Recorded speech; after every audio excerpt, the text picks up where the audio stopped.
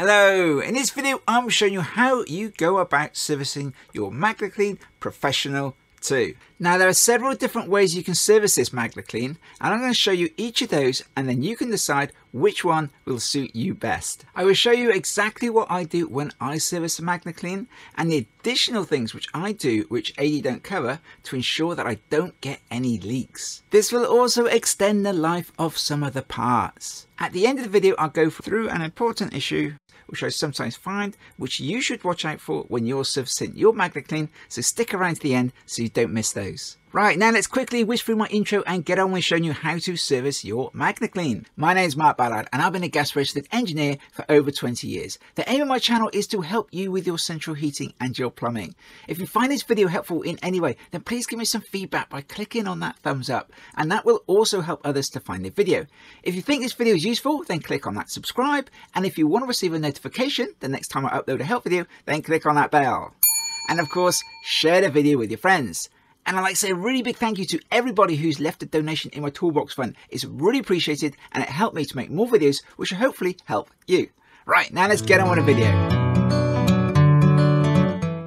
All the links throughout this video can be found in the description below, at the end of the video, or in the cards above. So here we go then. This is the MagnaClean Professional 2. Now whenever you come to clean these filters, you will almost certainly spill some water. So always put down a towel and protect your carpet or anything underneath, because it's virtually impossible not to spill a little water. Now also when we're doing this, we don't want our heating or hot water running, so make sure your controls are turned off, or maybe even turn off the main switch like that. If you have a combi boiler, then maybe just turn off the power on the front of the boiler.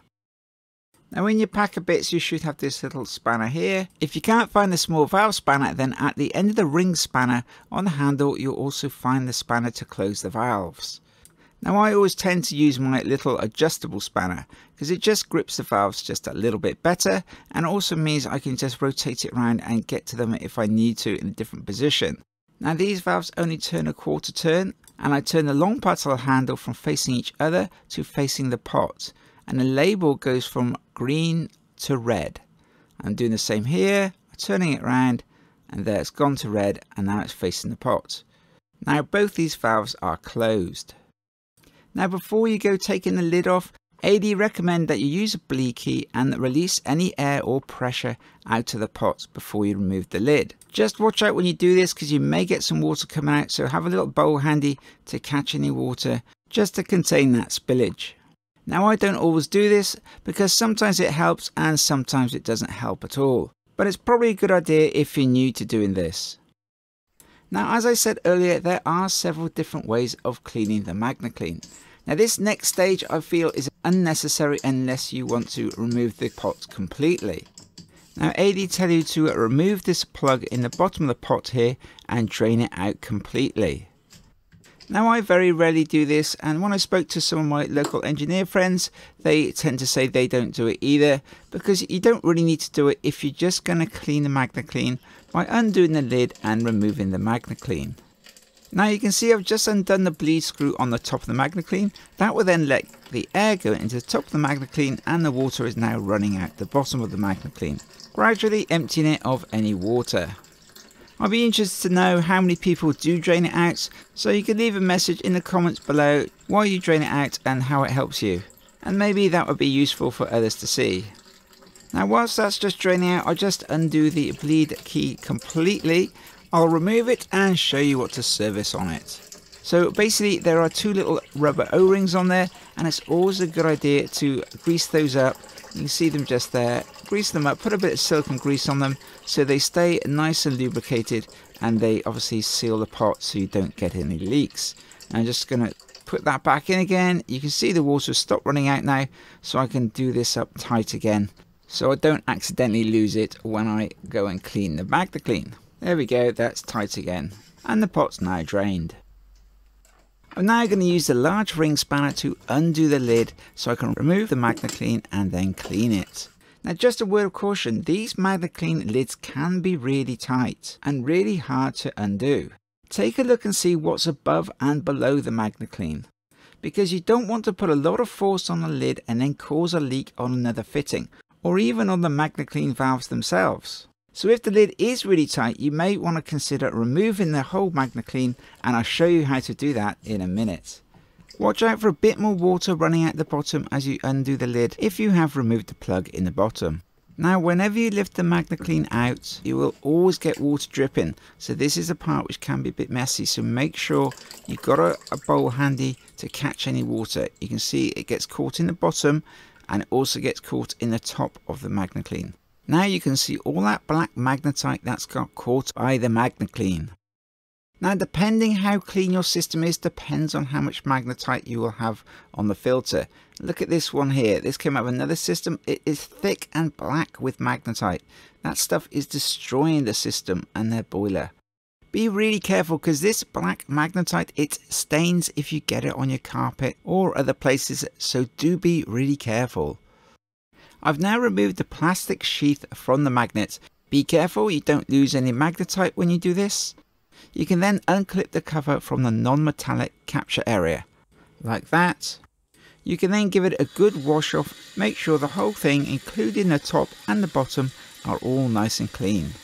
And there we go, that's all nice and clean now and ready to be refitted. We can then clip and rotate that bottom cover back on again, like that. We can then either drop it in the pot or put it onto the magnet like this, and then you can put the whole thing back in again.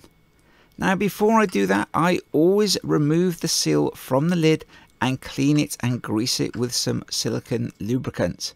Get a small screwdriver and just gently lever it out of the lid. I then get a tissue and I make sure that it is all nice and clean. Make sure there is no little bits of magnetite stuck on it. I'll then clean the top of the MagnaClean because you want to make sure that's nice and clean as well. And then also clean inside the lid of the MagnaClean. So get a tissue, get it right up in that corner there where the seal goes, and make sure that it's all nice and clean. Because if we get any little bits or dirt stuck on there, there's a good possibility it might leak. I'm now putting on a nice good coating of silicone grease. Okay, you can use Vaseline also, but I always use silicone grease. I will also put it on the top of the pot like that. And then we just need to drop the seal back into the lid carefully, making sure it's nicely seated in that bottom edge. We then put the sheath back on again, and then we can drop the whole lot back into the pot like that. Now a little bit more information about the O-ring. Over time these O-rings go hard and they go flat. So give it a pinch, make sure that it is still quite soft and rubbery, make sure it's bendy and it hasn't gone hard. And like I said, they also go flat, so just make sure that they hasn't gone flat because it makes the lid really hard to get off when the O-ring starts going hard and it goes a lot flatter, and then there's more chance of a leak, and the last thing we want is a leak. And I'll leave a link to a new O-ring in the description below. And then we can just do the lid up hand tight, and once we got it down we can then use the spanner and literally we just nip this up. We don't go crazy, we just give it a little turn and a little extra nip, and that's it. That's all you need to do. Don't forget to put your plug back in the bottom though. You can see there's a couple of O-rings on there, and I'm just going to get some silicone grease as usual, and I'm going to make sure that those O-rings are nicely greased up, so in the future they're going to come out nice and easily, and it also keeps them well lubricated and it also helps to prevent any leaks. There we go. Now I'm just going to pop it back in a hole in the bottom there, do that up hand tight until it stops, and then get the little spanner and then carry on nipping that up. You could also use the adjustable spanner if you want to, like this, and just finish it off. And then do that and then just nip it up. It is not something you do really tight, you just nip it up and that's it. That's all you need to do. Now if you do wish to remove the whole pot for cleaning, then we just undo this red screw here. We just turn that around like that until it's screwed all the way in, and then we hold and we squeeze the trigger like that and give the MagnaClean a wiggle, and then hopefully it will just pull off the two valves like that. There we go, and then that's the whole pot removed. Again, be really careful you don't drip any water when you're doing this, because although we have drained the water out of the MagnaClean, there is a recess in the bottom and there's a good 1/4 of an inch of water. So as soon as you take it off and you tip the pot, that water's going to run out, and you don't want that dripping on your carpet. Now on the MagnaClean pot, or canister as Adey call it, there's the speed fit connections onto the valves. There's no easy way of servicing those, and if it leaks from there when it's refitted, all you can do is to replace the whole canister. Now that is one reason why I would not remove the canister unless I have to. Rubber O-rings, over time they go hard and they go flat. And if you disturb them after many years, there's a good chance they'll leak if you try to reuse them. Good engineers will always replace them wherever possible. So after about 5 years, I will be very concerned about removing these canisters and then refitting them because of the possibility of getting a leak. It may be possible to get a little tool in there and hook out that O-ring. Let me know if you've managed to do that. Adey do not sell these seals as a spare part, and they do not come in the seals replacement kit. The last thing I want to do is turn to the customer and say that the canister's leaking and you're going to need a new one. And that's going to cost around £40, and if I haven't got one, they'll be without heating and maybe hot water until I return with a new one. Having said all that, I haven't come across this problem at the moment. It's just a concern for the future, but if you have come across this problem, then I'll be really interested to hear about it, and maybe you can leave a message in the comments. And if you're thinking you want to remove the canister so you can clean inside it, just remember anything on the inside of your canister is also on the inside of all your pipework and all your radiators, so it's not much point in taking off just to clean the inside of the pot. On the bottom of the canister you'll find the drain plug hole with a nice brass insert. Now to refit the pot, we just refit the trigger onto the two valves. Obviously make sure the valve tails are nice and clean, and then I always like to put a bit of silicone lubricant onto these two tails. That will help the two O-rings make a good seal so we don't get any leaks. Then we take the MagnaClean and carefully push it all the way back onto the two valves until it stops, and then give it a good old tug to make sure that it is firmly on there and the two retaining clips are in the correct position. We then need to turn the red knurled screw like you're undoing it, so you turn it in the anti-clockwise direction, and then that will push the trigger back away from the two release clips. And then once again give it a good old tug and make sure it's not going to suddenly burst off when we open the two valves, and let the pressure back in. Now we just need to open the two valves, but what you want to do is just open the bottom valve first and then let the water go into the pot, and then we leave the top valve shut, and then we'll open up the bleed valve and let the air out, so all that air that's inside the pot does not go into the boiler or around the system. So here's the bleed key, and now I'm going to undo that, let out the air. Once water comes out, I can then shut the bleed key again like that. You can now nip that up tight, dry off any water, and now we can open up the second valve, and that will ensure we get the least amount of air going around the system that could give us further problems. And there we go, that is the MagnaClean Professional 2 fully cleaned and back working to its maximum and ready to go again. You can then put your power back on again and switch on any controls and turn on your combi boiler and just check to make sure there's no leaks.